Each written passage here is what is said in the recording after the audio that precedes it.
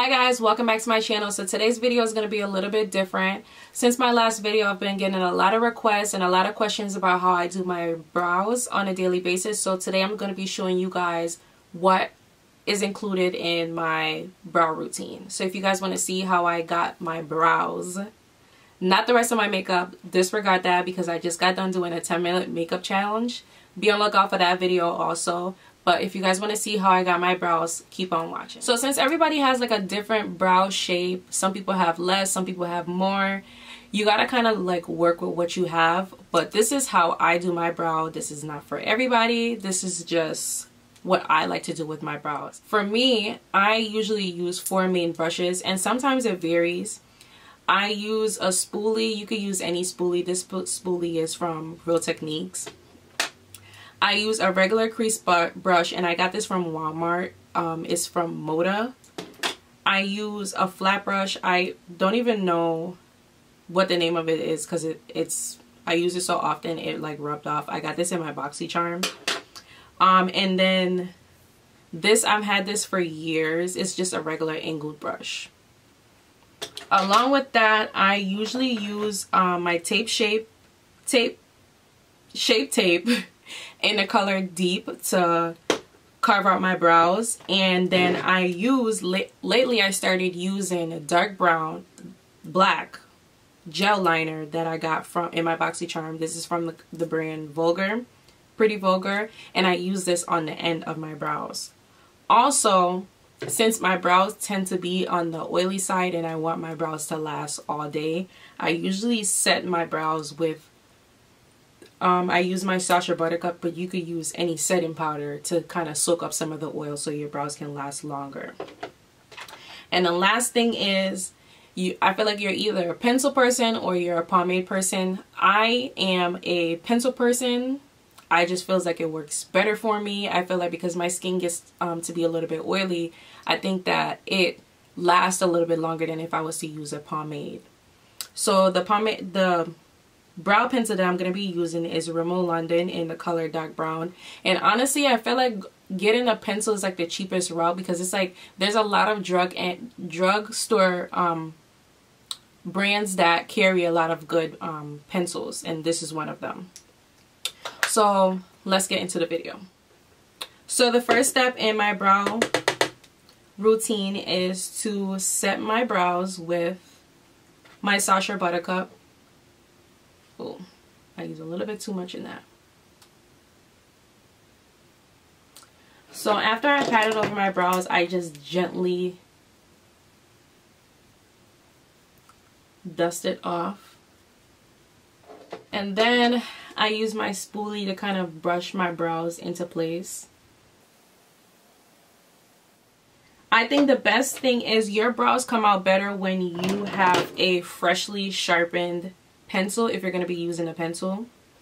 And if you're going to be using a pomade, you want to make sure that your brush is washed.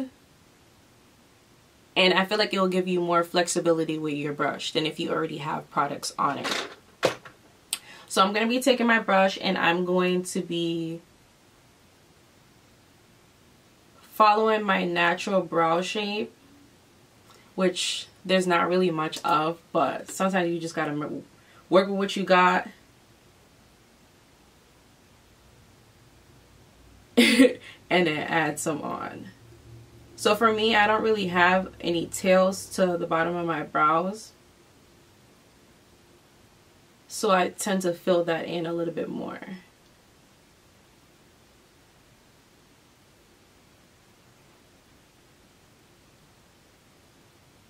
And then as I get to the front, I do softer strokes.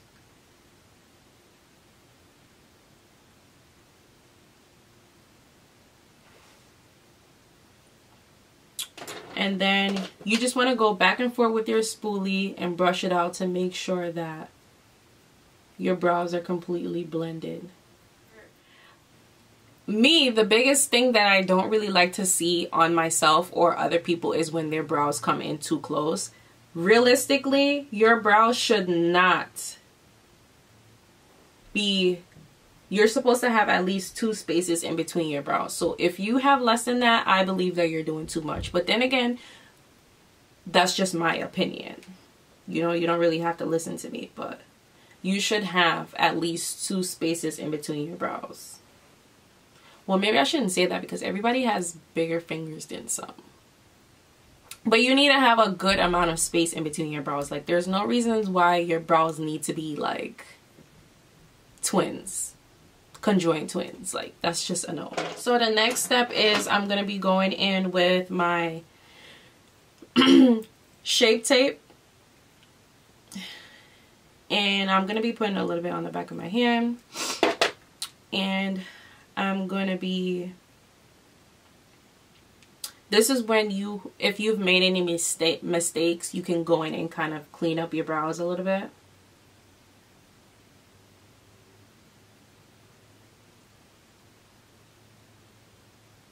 And if you're not used to doing your brows, you kind of want to take your time.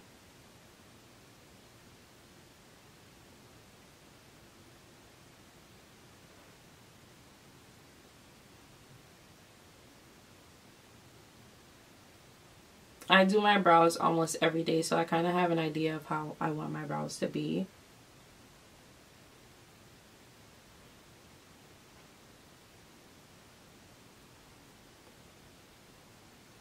And then with this, you kind of use it to just like brush it down so it's like blended. And for the top, I don't want to use too much products on it.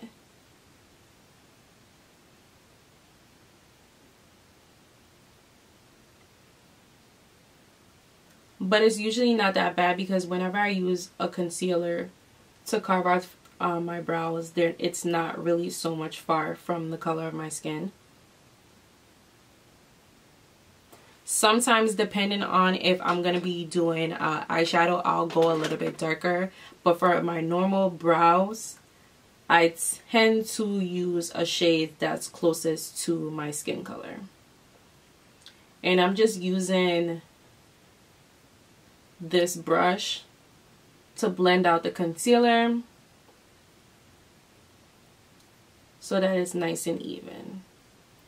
And I even use it to kind of blend out the front of my brows. And then after I'm done with that, the last thing that I do is I go in with that angled brush and that darker gel liner.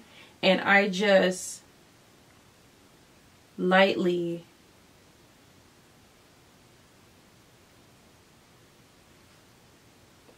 add to the tail of my brows.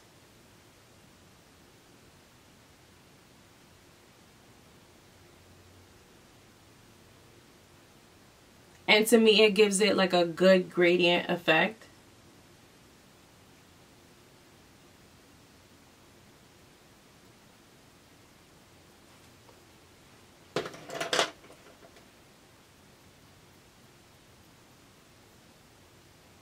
That last step is not necessary, but I feel like, to me, if I'm not really doing much with my eyeshadow, I feel like that gives it a good enough pop that, you know, you don't have on any eyeshadow, but you still have that, I don't know what word I'm looking for, but you know what I mean.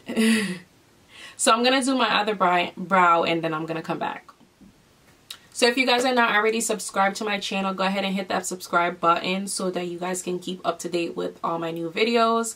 Don't forget to like and comment below and let me know what you guys think about the look.